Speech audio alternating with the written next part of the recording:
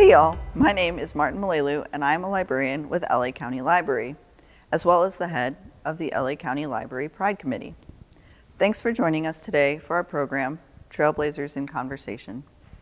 Before we get going, I want to tell you a little bit about the library and the Pride Committee. Established in 1912, LA County Library has 86 library locations, as well as a number of makermobiles, bookmobiles, early literacy outreach vehicles. We serve 3.4 million residents over 3,000 square miles.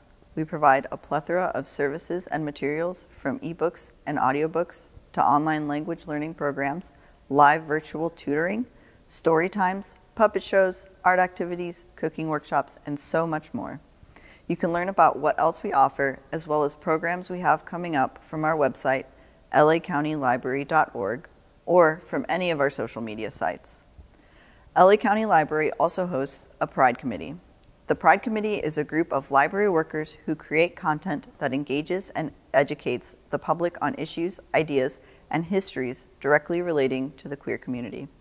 We prepare activity ideas to help you learn about queer pioneers, we host author panels and poetry writing events, and we curate book lists to assist you in finding your next gay read.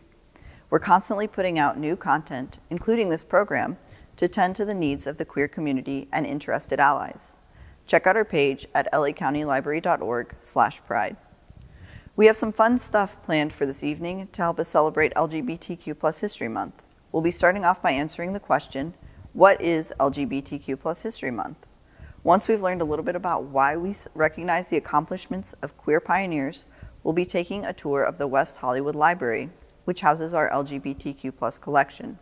While materials by and about queer people are available at all of our library locations, West Hollywood holds a special collection that's worth a visit.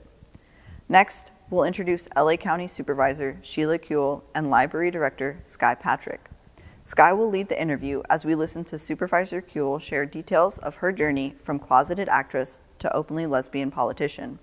We'll field audience questions after the interview. Please remember, the focus of this conversation is on Supervisor Kuehl's life experiences, and we have only a limited time for questions. If your question does not get answered or you have another question for Supervisor Kuehl, we will post contact information in the chat.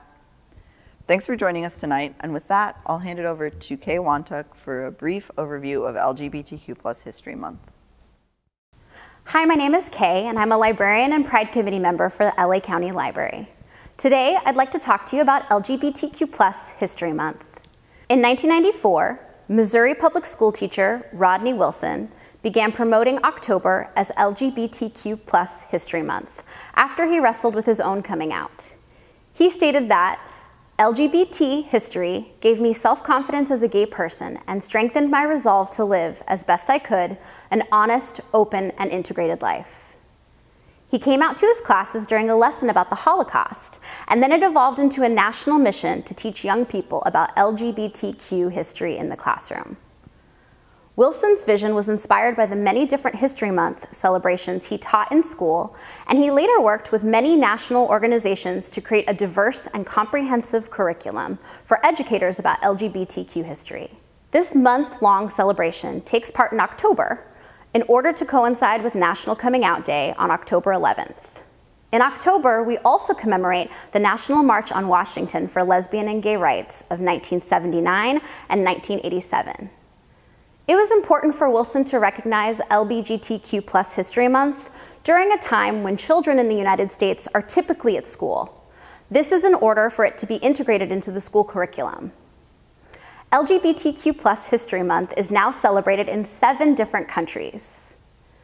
LGBTQ+ history is plentiful here in LA County. It's especially prevalent here in West Hollywood, where I come to you today from the West Hollywood Library. New York City and Stonewall Bar are often the first places that come to mind when we think about historical fights for LGBTQ+ rights. But Los Angeles County was also at the forefront of many of those fights. Just 10 minutes from us, one of the first modern-day queer uprisings occurred at Cooper's Donuts in May of 1959. During the 1950s, different local, state, and federal laws made it illegal for people's gender presentations to differ from the sex marker on their IDs. These laws were seen as flexible by the police and could include anyone the police perceived as queer, if the police decided they were acting strangely at all. That night at Cooper's, 2 police officers arrested 5 queer people and tried to force all 5 into a police car. Onlookers from the gay bars surrounding Cooper's found this unacceptable. They began throwing trash, coffee, and donuts at the police until they abandoned their arrests and drove away without arresting anyone. Only 6 miles from the West Hollywood Library was Black Cat Tavern. On New Year's Eve in 1966, police led a large and violent raid on Black Cat Tavern, arresting many LGBTQ+ patrons. Shortly after, on February 11th, 1967, a protest was held by the Personal Rights in Defense and Education Group, also known as PRIDE, that was attended by over 200 queer people and their supporters. The demonstration was met by armed police officers. This makes the tavern the site of one of the first demonstrations by LGBTQ+ people, protesting inequalities and abuse by police and local governments. This preceded the Stonewall Uprising by 2 years. Remember, anytime you walk around Los Angeles County or check out a book here at the West Hollywood Library, you are surrounded by queer history. If you would like to find out more, visit your local library. Thank you. Now we're going to hand it off to David, who will tell you more about the wonders of the West Hollywood Library. Welcome to West Hollywood Library. Come on in. My name is David Davis. I'm one of the librarians here at West Hollywood Library and a member of the Pride Committee. Let me take you on a quick tour of our fabulous library. West Hollywood Library is one of the libraries located in the 3rd Supervisorial District that has recently reopened for in-person service. West Hollywood Library has a space for children to read, learn, and play. We also have an amazing children's theater modeled after a theater in Michelangelo's Florentian Medici Library in Florence, Italy. It's where we hold our story times. Our teen area is where teens can study and hang out. And we have rotating art exhibits and artwork, all for your viewing pleasure.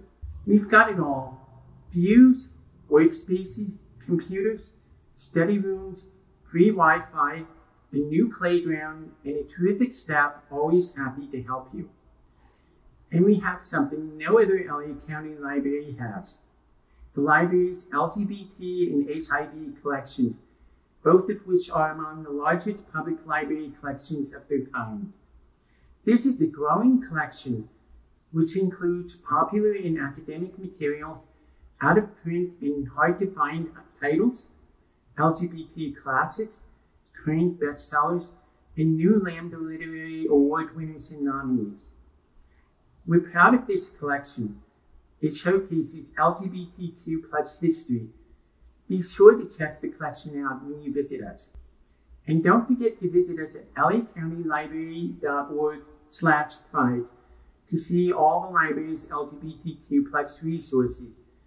Check out our upcoming LGBTQ+ programming, new releases, book lists, information about our LGBTQ+ databases, and activity ideas such as making your own queer vision board. We also offer a learning pathway for LGBTQ+ history in Los Angeles, as well as a list of our queer websites and organizations for additional resources. If you have an LA County Library card, you can enjoy from home the library's LGBTQ+ databases, One Archives at USC Libraries, Archives Unbound, and the Archives of Sexuality and Gender. These 3 databases contain thousands of pieces of primary source material covering LGBTQ+ history and include manuscripts, newspaper articles, photographs, ephemera, letters, and more. There's a treasure trove of history to be found in these databases. For instance, here we have a photo from the 1967 protest in support of the Black Cat Tavern in Silver Lake. So take a walk down Queer Memory Lane with these databases and visit us at lacountylibrary.org/pride and enjoy LGBTQ+ History Month. We hope you'll visit us at West Hollywood Library. Come over for the friendly service and stay for the views. See you soon. Hi, my name is Kay Wantuck, and I'm a librarian for the LA County Library, and I use she, her pronouns. I would like to introduce our trailblazer today, Supervisor Sheila Kuehl. Los Angeles County enjoys a strong and vibrant LGBTQ plus community, which includes passionate advocates and allies. We are thrilled to have with us today one such ally, Supervisor Sheila Kuehl. Supervisor Kuehl has been a longtime LGBTQ ally who has worked diligently over the years for LGBTQ rights, even when doing so was politically risky. A former child television star, you may remember her days on The Many Lives of Dobby Gillis. Supervisor Kuehl went on to graduate from Harvard Law School in 1978 and worked as a public interest attorney before moving on to serve 6 years in the California State Assembly, where she became the first woman in California history to be named Speaker pro tempore of the Assembly, and 8 years into the California State Senate. For both chambers, Supervisor Kuehl was the first openly gay or lesbian person to be elected to the California Legislature. Supervisor Kuehl has been a champion for women, families, people with disabilities, and the LGBTQ plus community, advocating on a number of issues, including healthcare, education, and discrimination. In November 2014, Supervisor Kuehl was elected to the LA County Board of Supervisors. Her accomplishments are numerous and include increasing the LA County's minimum wage, providing funding and services for people experiencing homelessness and housing insecurity, increasing services and support for foster children and their caregivers, developing a Women and Girls Initiative to bring needed changes and programs in all county departments and services, helping county departments focus on better services and support for LGBTQ youth, advocating for environmental preservation, water conservation, and green power, protecting our arts venues and productions. And then with that, I'll hand this off to David Davis to introduce our library director, Skye Patrick. She has held leadership roles at Broward County Library, Queens Public Library, and San Francisco Public Library. Patrick manages the library's $201 million annual budget and is responsible for the operation of its 86 locations in 18-vehicle mobile fleet, serving 3.4 million residents in a 3,000 square mile area. Patrick is committed to breaking down barriers and access for all. She introduced the iCount Equity Initiative, which ensures that library services and programs address the needs of the diverse communities served throughout Los Angeles County. When COVID-19 forced the library to close in March 2020, Patrick led staff to establish new services to reach beyond library walls, including laptop and hotspot loans, Park and Connect outdoor Wi-Fi service, and virtual programs for all ages and interests. As library director, Patrick continues to reinforce the library's role in the community as a civic and cultural center, a hub for public information and services, and an institution of literacy, innovation, and lifelong learning. Patrick was appointed to the executive board of the Urban Libraries Council in July 2017. In January 2019, Patrick was named Librarian of the Year by Library Journal, one of the most established industry publications. Under her leadership, the library has also won the Library Journal 2018 Marketer of the Year Award and 2019 Library of the Year Award, in addition to being named a finalist for the Institute of Museum and Library Services National Medal in 2018 and 2019. In 2020, Patrick accepted Innovate at UCLA's Community Impact Award and was selected for the Durfee Foundation's Stanton Fellowship, for which she is currently exploring how 21st century libraries can be transformed to address the social, educational, creative, and cultural needs of the Los Angeles County residents. So Skye, Patrick, you have the floor now. Thank you, David. What a great introduction. I always hope that I can live up to that introduction. Supervisor Kuehl, welcome. Librarian Patrick. I'm so happy to have this incredible honor of interviewing you. There's so much I feel like I know about you from reading, but some of these questions I think we'll be able to hear new things about you and get your perspective. And just for a point of business, I do have a couple of dogs in the house. I hope that they don't start barking, but if they do, I'll turn myself off. I'll put myself on mute. Skye, you have a couple of dogs in the house? I thought lesbians only had cats. What are we talking about here?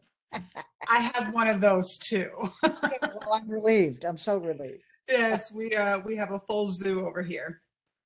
Okay, so these questions were fielded by our staff. I want to take an opportunity to thank Martin and Kay and David for putting this together. They were obviously very integral in getting you and I on the same platform at the same time. It's not easy. So without further ado, I'll get right into our questions. So we're going to start our questioning with some of the LGBTQ issues. Obviously, it is LGBTQ History Month, and it provides an opportunity for us all to reflect on how the lived experience of queer people have changed. Reflecting on your own experience, why do you think it's important that the LA County chooses to celebrate this History Month? Well, I think we know that unless you know your history, you're not going to be able to reflect on what has been important and what has led to what. And so as a part of the larger history of humanity, it's incredibly important to think about our group, because we've suffered a different kind of discrimination and oppression from other minority groups. It's important to learn from others and that others can learn from us. I really didn't have, I know you're going to ask, but I didn't really have access to a lot of information about the accomplishments of people who were queer, about how many people I knew, who were queer. We were all in the closet. It was a very difficult time, but I think that understanding where we've come from and how far we've come is very important to the straight world, and I think to the queer world as well. Examples for people who are dealing with their own sexuality and worried about it, maybe don't know what a huge and wonderful family they're actually a part of and joining, but also the larger world. I mean, I happened to be there the night that Rob Eichberg and Jean O'Leary decided there should be a National Coming Out Day. And the whole notion was, unlike you, Skye, for instance, it's very difficult to say, I knew my daughter was queer or whatever, because I knew my daughter was Black. That part is going to be obvious. But we had to think of other ways to tell people, that third grade teacher that taught you so much, that nurse that saved your life in the hospital, these people are LGBTQ people. It's just important for you to know and kind of take out your prejudice and explore it a little bit. So history helps with that. It tells us who has led, who has gone ahead of us. It also tells us the low times for our community, how people dealt with that, how our allies were there for us and led the way in many ways. And that's why I think a month isn't long enough for all of it. I might be in agreement with that. I think you said that very well. There's a lot to this history and this community that we could frankly spend several months on and still not really cover the breadth of the work that's been done and the struggle that has been had. So you did kind of launch into my second question, but just to kind of expand on that, I understand that you didn't have a lot of people to look up to or any role models, but do you recall any what we would call pioneers or mentors, whether they be LGBTQ or not? Was there anybody like that in your life? Well, I certainly had mentors. When I was in college at UCLA, the man who ran the University Religious Conference that sponsored Unicamp, and I was a counselor at Unicamp, taught me really more than I've learned from anyone else about leading with the heart, about how that can be so empowering to you and to other people, about how praise can, help children sort of light up in a day and think better of themselves. I learned a lot from him. There was also a man who was the Presbyterian minister at UCLA, Don Hartzog. The first man's name was Luke Fishburne. I want to give him credit. And Hartzog, the first time I met him, I think I was 16 when I started college. And I went to visit because I was counseling at camp, and I went into the building and he had books scattered all over the floor. And he was reordering them in some order that made sense to him. It wasn't alphabetical, I can tell you. And I said, have you read all these books? That's what you want to say to somebody, like you look at their bookshelf. And he said, oh yeah, at least once. And that's how I became who I am. And I thought, wow, that's what I want to do. I want to read as many books as I possibly can. But in terms of queer mentors or queer examples, no, I really didn't have any, because there were some, but I didn't know they were gay.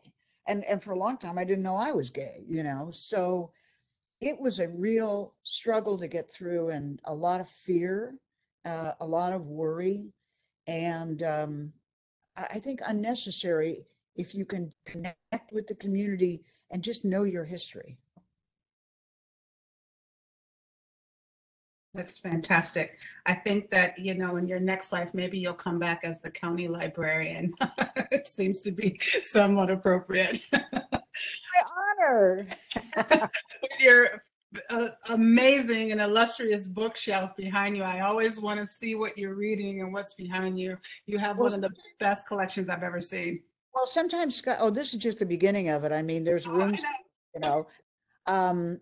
but sometimes I stack up the books depending on the interview that I'm doing. So I have a book that's the biography of Maurice Kite. I'll talk about him later. Talk about history in LA. Maurice Kite was the founder of the center, and it was in 1969, very, very early in the county. And it was the Gay Community Services Center. So it wasn't about advocacy. It was about feeding our community, about getting them off the streets, about helping them when they got in trouble with the law, about helping them love themselves and protecting them from the police, who were very oppressive. And he started it in his apartment. I mean, it was just like people would gather, and that was the first, LGBTQ center, only it was just gay. And then when they got their place on Highland, it said Gay Community Services Center. Some of the dykes showed up one night and painted a little, carrot, Gay and Lesbian Community Services Center. And so, the history goes from there, but I'll talk a little more about that later. Oh, I love it. I love it. I love what you said about praise being able to light up a child, and what a difference that makes early on, whether you're LGBTQ or not, the difference that makes to have someone in your corner being your cheerleader. So a couple of questions here. Speaking of young people, do you have any advice for LGBTQ people who want to be involved and get involved with politics? And I think maybe a second and possibly a tangential question would be, what do you wish you had heard as a young politician as you made your way up to your fabulous position today? So a two-part question. Well, let me correct the phraseology. I was never a young politician, except when I was, on my council at high school. although people did remind me, I always was on council at high school, college, and law school. I always thought, oh, I never thought about running for office, but it's true. It's a whole different thing. I was 53 when I first ran for office, 53. And I ran, partly I got two really good signs about running. One was there was a huge earthquake in 1994. And I opened up the Times to read with all the broken glass from my paintings falling off the wall and everything. And it said that Terry Friedman, who was my assembly member, decided he wasn't going to run again. And the filing deadline was February 9th for anyone that wanted to run. Well, February 9th is my birthday. So I thought, oh, that's a good sign, you know. And then when I signed up to run and everything, and they printed the ballot, my ballot number was 53, which was my age. So I thought, can't lose, you know. But I would give LGBTQ people, young, median, and old, the same advice about running for office. You should not run for office if the reason you're running for office is because you want to be in office. Okay, that's just bogus. You need to have something that drives you, that you want to do, that you want to accomplish, not just for yourself. And you also need to have something you've done. I mean, imagine your life as a brochure that you're going to show to somebody saying, you know, here's who I am, vote for me. There ought to be something you can put on it. So you don't start your life running for office. You start your life doing something. It can be a job. It can be a volunteer thing if you're working to house the homeless. There's a young woman I met the other night who's still in high school. She started a nonprofit for drag queens who are out of work. She decided that they were very vulnerable, very poor, and that's what she wanted to do. And I thought, boy, that's going to, now there's a resume, you know, I mean, talk about doing something, and it's important. So my advice is you have to be something before you run for office, not something famous, just something that you can say, here's who I am, here's what I'm about. And I want to run because and it should be something realistic, not like, you know, you're running for, I don't know, Miss America and you're for world peace. No, it's not that. Something real. What do you want to do? Can be environmental. I mean, Greta, you just watch her going, boy, she knows what she's about. And that's, and half the world would vote for her for something, you know. Karen Bass is running for mayor of LA, and everybody's going, oh, thank God, you know, I mean, she's so fabulous. So it's about what you do that's not about yourself. That's right. What I wish I had heard when I was running, there was just nobody that could tell me whether I was going to be able to, whether I was going to suffer because I was queer, or whether that would completely make it impossible to be elected, or whether people would resonate to an experience if it seemed it was more broad than just being queer. Not getting a job because of it, because I lost my TV series when they found out I was queer. Whether that would resonate to people. But it's not just the victimhood or the suffering, it's also realizing how important it is to have all kinds of different people engaged in every kind of endeavor, so that we understand that we're serving, you know, everybody in the county or everybody in the state or everybody, and not leaving anybody out. I wish there'd been somebody to help me know that I could get there. But fortunately, because I was in my 50s, I was already fully developed and very confident. And the people said, we know you're gay. Okay, we know you're gay, but what are you going to do about education? You know, they didn't care the most thing about the fact that I was gay. They want to know, what are you going to do to solve the problems? And that's what you need to concentrate on. And so, like, just stepping back into the 50s, you being 50, I think you're getting closer to 80. So almost 30 years ago. I beg your pardon? I am 80. You are 80. So Yeah. 30 years ago, so it's really changed. I would say arguably even 40 years ago, it would have been about you being queer. And whatever your politics or your angle would have been, could have been drowned out by the fact that you were queer, as you mentioned here about losing your TV show. Well, interestingly enough, the community was kind of angry at me because I didn't put lesbian on every one of my brochures, as though that was the most important aspect of me, though it was important. But People Magazine saved me from that because my character on Dobie Gillis was very popular. We were in the top 10 when the show was on in the 60s. So every time I made a change in my life, People Magazine would write about it. You know, if I went to law school or I became a law professor, and certainly when I was running. So they did a big article called Zelda Leaps Out of the Closet and Runs for Office. So I didn't need to come out to anybody.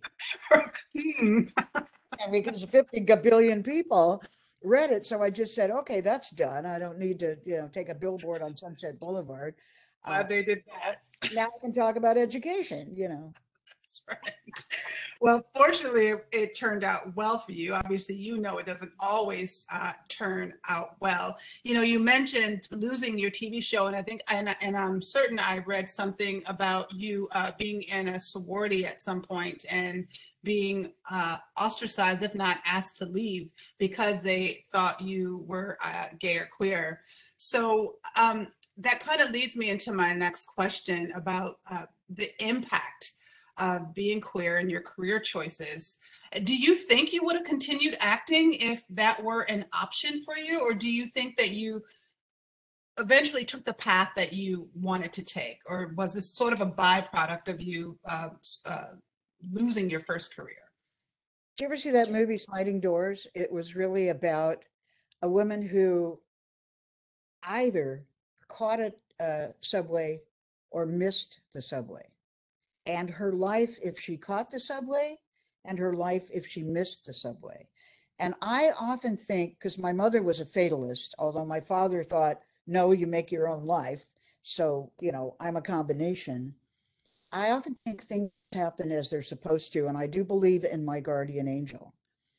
So sometimes when you go through something really hard, you don't know that there might be something better on the other side of it, better than you would have had if you hadn't gone through this hard thing.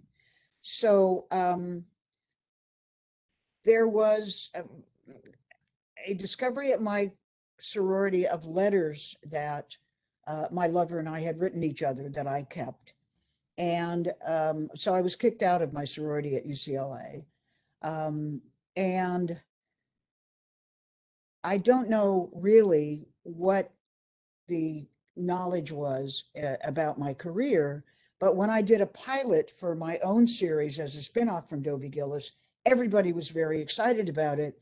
But the president of CBS, Jim Aubrey, when he saw it, said, "She's just too butch. We can't do this," unquote. And so when my director from Dobie Gillis took me for a walk around the block and told me that, I just broke out in a cold sweat because I thought, oh my God, it's all over. And indeed, my career just didn't go anywhere after that. But as it turned out, it allowed me to go to law school and change everything in my life, so much for the better. Because look at all the child actors who were their contemporaries of mine and how rough their lives have been. They didn't find anything else to do. They weren't, it's kind of funny the way fate takes you. So I think I would never be the person I was had I not been discriminated against. I don't know whether that makes any sense to the audience, because discrimination is a terrible thing. But sometimes you have to pick yourself up, reckon with it, and go in another direction. And it was a good direction for me. And it's your resiliency, right? So one door closes and maybe two more open.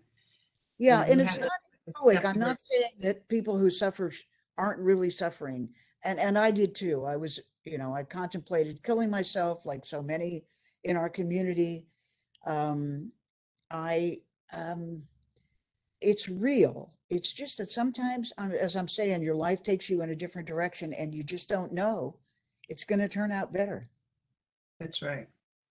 It's unfolding right before you, and hopefully you'll be able to see it. And so I think I speak for everybody on this this webcast. We're glad that you stayed. I'm glad that you're here. Me too. So that does kind of bring me to another question, just again, a little more tangential here. How do you feel, and you've talked to me about this before, and I would love you to share with the audience, how do you feel being an actress has helped you as a politician? I bet you everybody's laughing now because they know the answer to that. And that is, oh, she can say things that she doesn't really mean. But that is actually the wrong answer. And I want to go back to what it is to be an actress. When you're an actor, you are not doing anything phony. You are reaching deep inside yourself to feel what your character is feeling based on your own experience. Deep sadness, great love, humor, whatever it is.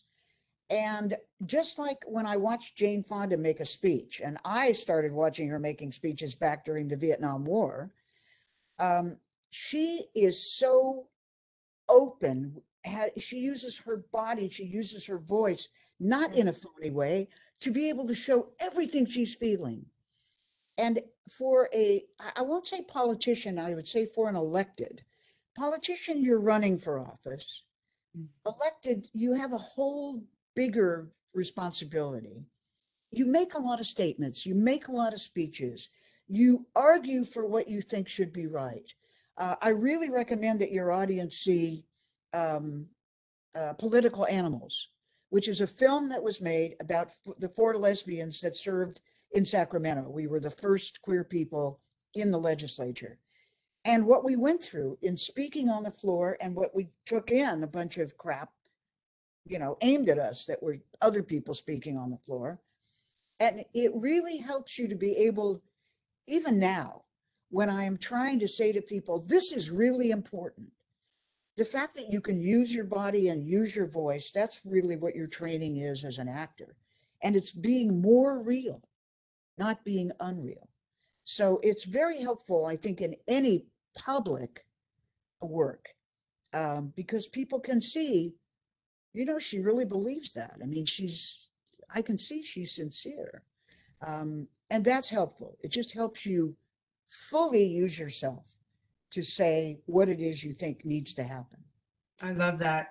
I've never quite heard that explanation, but that really resonates with me. I like how that sounds, and just like giving yourself over, whether it be whether it be in acting or becoming the person, or really taking charge and putting yourself out there, your physical self, your emotional self, and with your beliefs.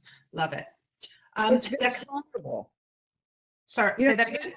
It's very vulnerable, and people Yes. appreciate that you're kind of risking a little bit in showing so much, just like in any relationship. And, as a politician or an elected, I have a relationship with my constituents, with my colleagues, with the people whom I supervise, like your fabulous self. It's important to be able to say and show really what you mean. As the kids say, keeping it real, or being a realist. I think people really, they want that. We all want that. We want to know that we're talking to someone real and that we're being heard and listened to. So thank you for that. That brings me to my next question. And you started to touch on it a little bit, and maybe you can just share a little bit more here about what are some of maybe one of the biggest challenges you've faced at being a supervisor for LA County. We all know it's the largest county in California and arguably the United States, at least by populace. The greatest challenges, I think, are this county is as big as bigger than any state in the United States except for 7. So bigger than, 43 states. But we do all of the things that states do. States make laws and budgets, and we carry them out. Mental health, health, public health, for Lord's sake, we've seen that in the past year and a half. Yes, indeed. Libraries, parks, animal shelters, all the various kinds of medical facilities. We have hospitals, we have clinics. We are in charge of 32,000 foster kids, the biggest child welfare system in the United States, and we have responsibility for them. Incarceration or not, which is what we're trying to do now. Yes. Homelessness, and how you can move upstream and stop homelessness, before people become homeless. All of these are the biggest challenges in being a supervisor. It's like being 5 people being the governor of Ohio. And it only takes 2 other people to pass something. It's very convenient. But it is, people ask me, how do you decide what a policy should be? And much of it is from your own sense of what is right, but also what needs to be done. I believe that everyone should have a place to live. I don't believe that everyone is just going to have a place to live magically. Somebody has to do something to help with that. I believe that everyone should have good mental health. Everyone doesn't. It's not going to happen by magic. So we have to put in place actual processes by which people can help themselves and be helped into a better life. It's frightening. It keeps you up at night. I mean, it really does. And you want to talk about the challenges are, there are 10 million people in this county. I mean, how do I get everybody to get vaccinated? How is it they don't know they're putting themselves at risk? I don't care what they call freedom. It's just necessary to protect your health. But I have to try and convince people one at a time. Each of them is afraid or worried for a different reason. So it's going to where people are. That's a challenge as well. I imagine you don't sleep much, given what keeps you up at night. Actually, I do sleep a lot, but sometimes it's a nap. I've learned.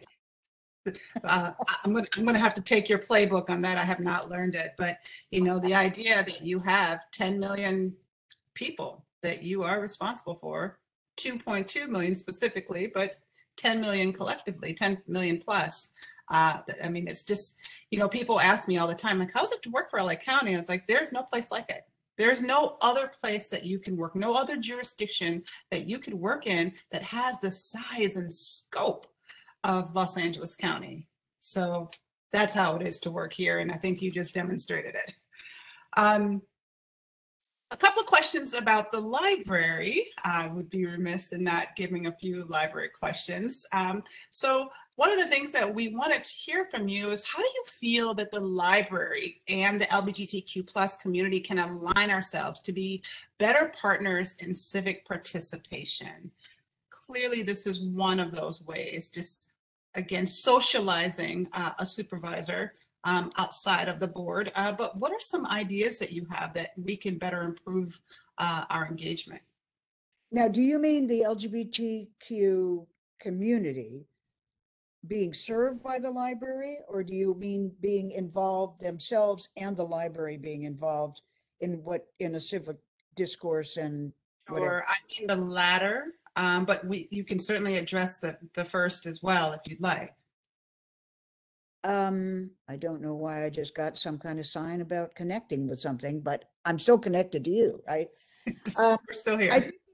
I think the LGBT community has a special ability, because when you've been an outsider, you are more disengaged, or let me say less engaged with the rules.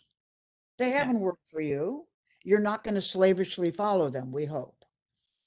And so in a sense, when people say, oh, your community is so creative, well, it's because we're allowed to be creative, because we had to find workarounds.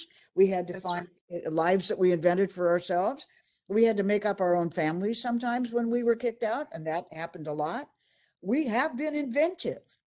And I think that that is a great deal of what we have to contribute, which is to say, color outside the lines.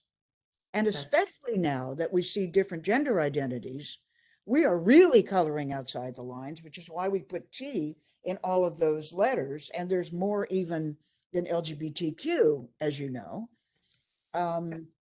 It is a special talent of ours, and one that we, I think, don't know that we have. And that is to say, there's another way to do this. And there's a fun way to do this. And there's an outrageous way to do this. And, you know, when the men and the women weren't talking to each other before AIDS, Right. the men were frivolous and party animals, and we were all organizing in the women's movement, and we were very serious and wearing flannel shirts. And when we had to come together because of AIDS, we were losing guys. They needed us to kind of move in and help and nurse and help. We suddenly had more of a sense of humor, and they suddenly were better at political organizing. And that, I think, is how this movement really came together, because of a terrible epidemic. And we learned so much from each other. And I think the combination of it made us very powerful. And I think that's a great deal of what we have to contribute to the civic dialogue. In terms of libraries, there is no better place. I don't know how it works now, because when you say to somebody, how are you going to find out that fact? They pick up their phone and they, you know, Google, it's a verb, and other things. So I think the library has a special place of helping people find the right thing, because you are on your own when you go on Google, and you don't know what comes up at the top is there because of an algorithm, not because it's the right thing, or not even because it's true. That is absolutely correct. Libraries have much more integrity than Google. There is no question.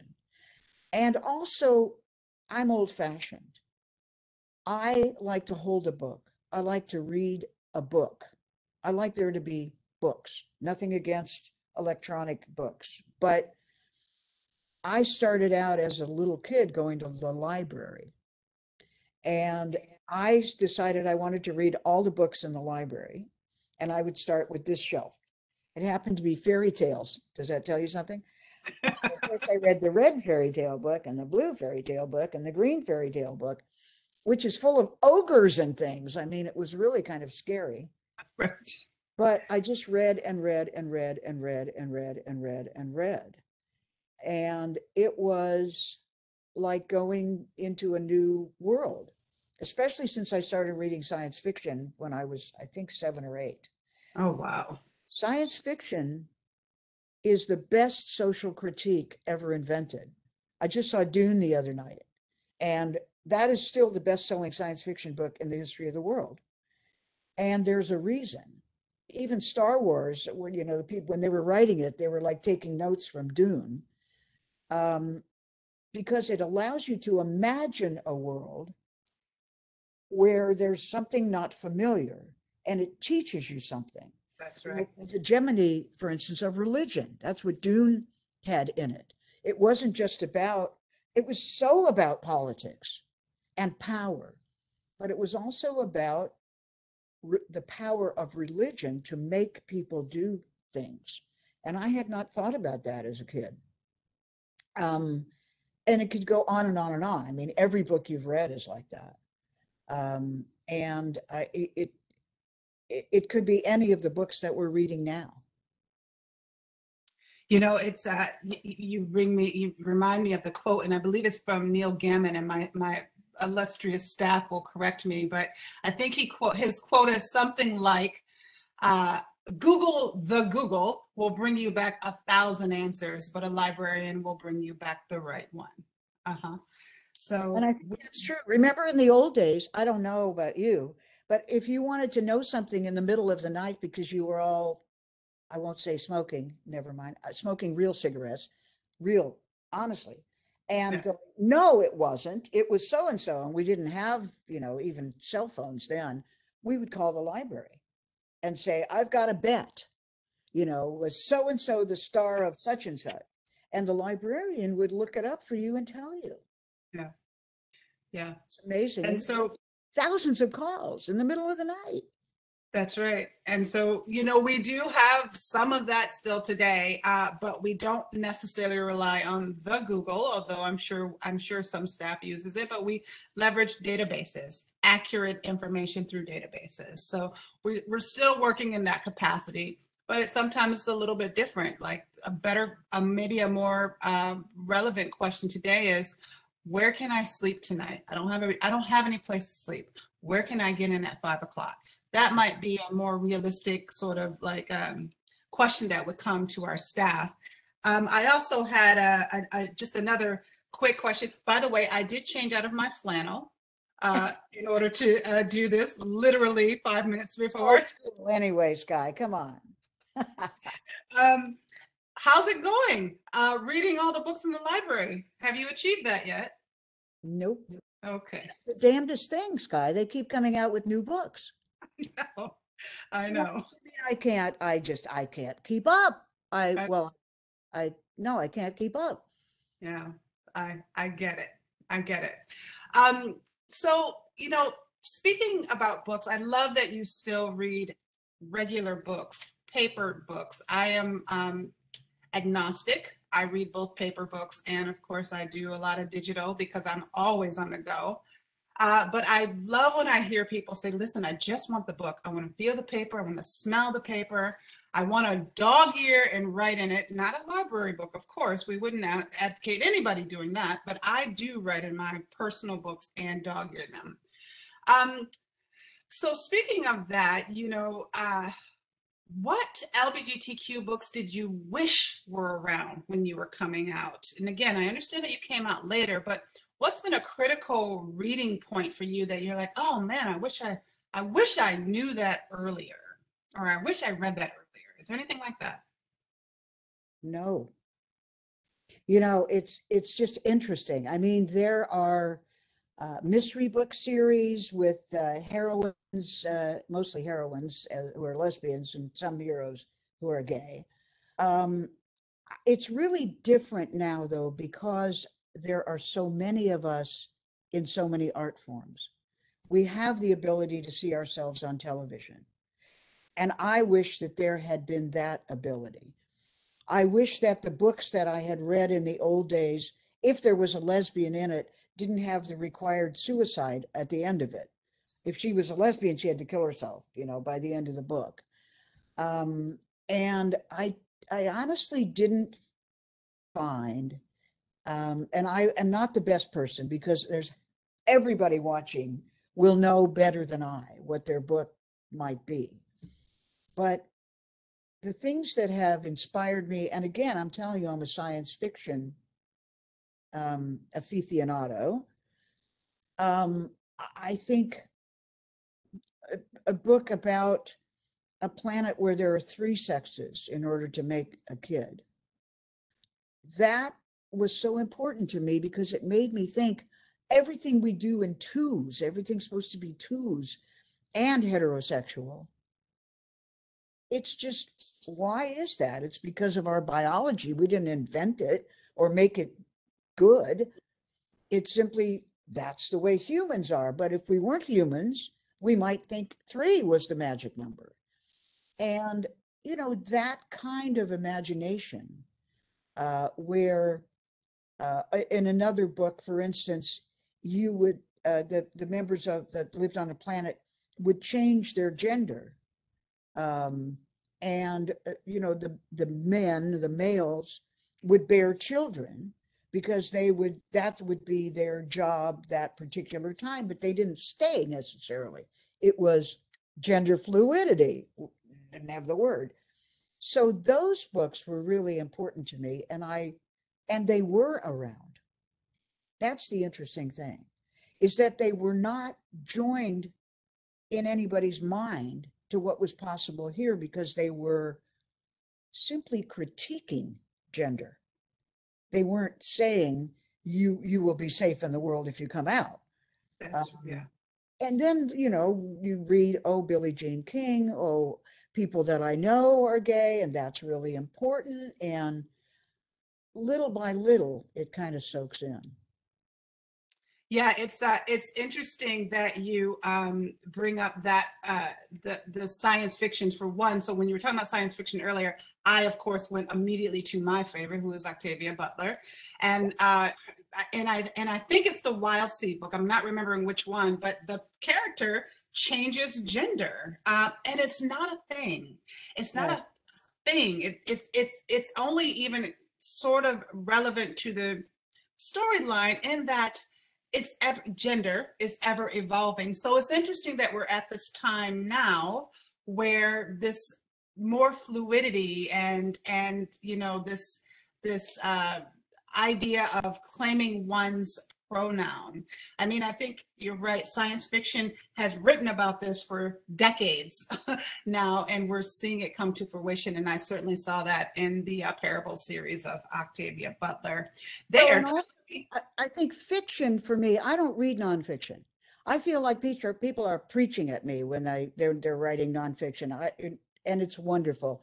I'm so happy Adam Schiff's book is #1 this week. But I just like reading fiction. It teaches me more. That's where I learned the politics of making gender a hierarchy, you know, where it's like Ursula K. Le Guin, who was a great science fiction. Just going to say that, and it's in the chat. You know, that the nurturing words are same and different because you learn about each other. The killing words, she says, are better and worse. So the lesson she taught was it's fine to be all these different things, but why say one is better than the other? That's where they'll kill you. And that I learned from Ursula K. Le Guin. And so in the chat, I don't know if you can see it, one of our participants mentioned Ursula's work, of course. Everyone is so excited. They're done listening to me talk. They want to ask you a couple of questions. I could go on and on. I literally have another page worth of questions. I will spare you. I have to sign off at 5:20. Have to. I understand. That's why we got to get to their questions. Okay, good. We have one of our staff members aggregating them. Oh, there they are. This is Martin. Are you going to read the questions, Martin? I am going to read the questions. Perfect. I'll turn my camera off. Awesome. Thank you. I could listen to both of you talk about gender and sexuality in literature forever. But we do have some questions. So somebody asked so you reached a pivotal career shift. So out of all the things you could have done, why law school? Wait, say again, reached a pivotal career shift, what? Yeah, so why did you choose law school? I was an associate dean of students at UCLA. After I lost my TV career, I went back to UCLA where I'd taken my BA. And I was hired in the student kind of the office that advised student organizations. But when was I hired? In the late 60s. Okay, so the organizations I was given to advise were the SDS, the Progressive Labor Party, the Women's Liberation Front, the Black Student Union, MECHA. Okay, they weren't interested in having a lot of advice, but they gave me advice. And what they said was, hey, you're smart. One of us is going to law school to learn the tools of the man.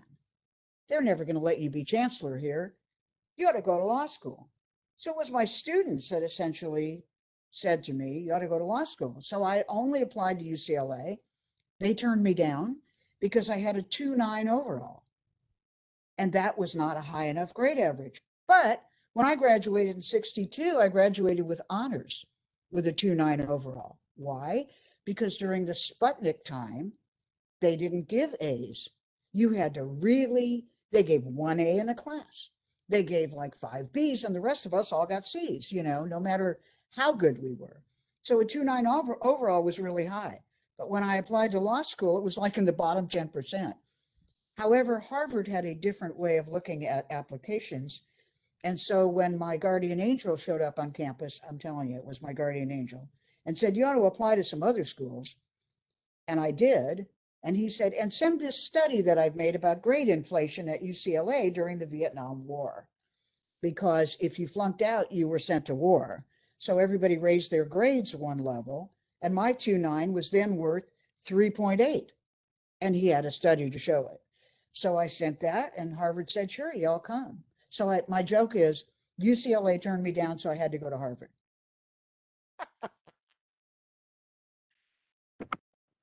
That's very cool. Thank you for sharing.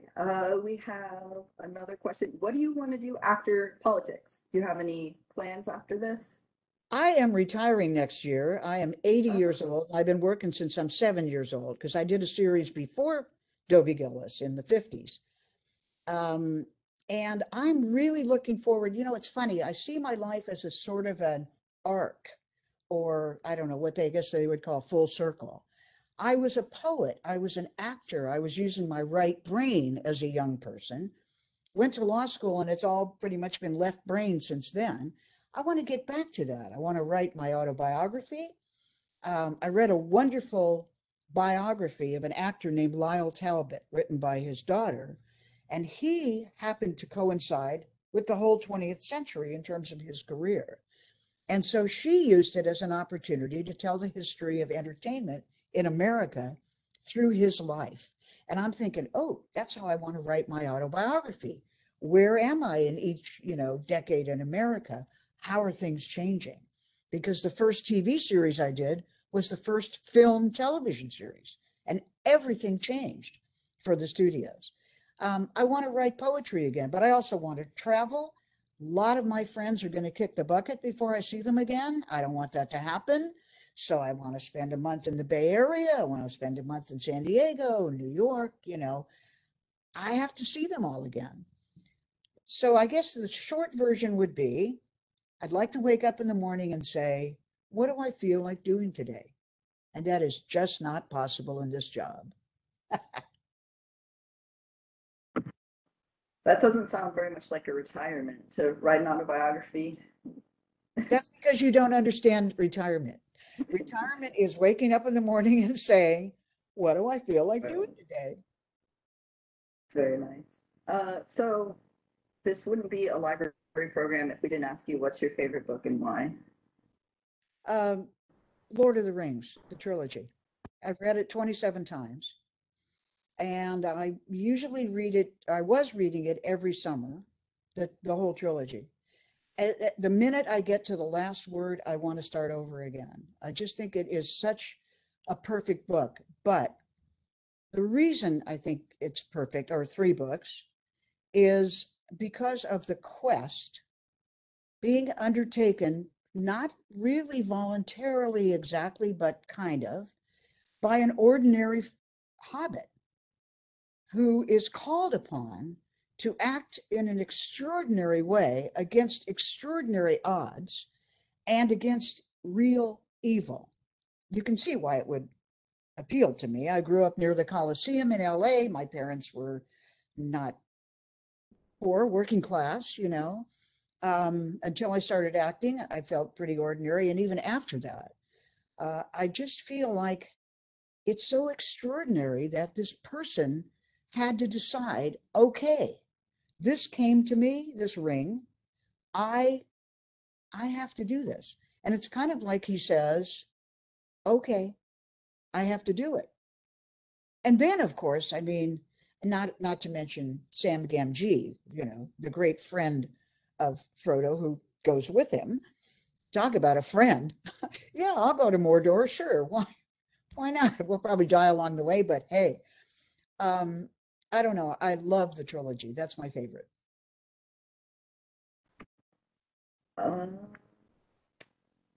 Got a few more. What are some books or other media you would recommend we read to better understand our communities? Well, I think everybody knows their own answers to that at the moment. They've probably been able to find so many things.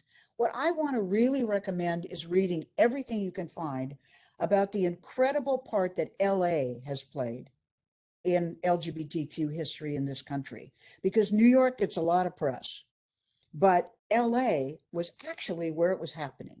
Read about the donut shop downtown, where the drag queens threw donuts at the cops way before Stonewall. And, you know, you already heard a little bit at the beginning about some of the clubs, but read about the Brothers, two lesbians who had a bar on Central Avenue called the Brothers and dressed to match.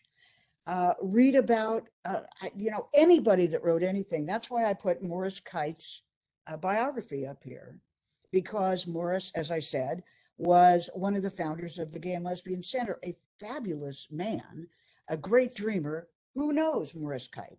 I'm hoping that everybody's writing in the chat, oh, me, I knew him, I've heard of him, I know who he is.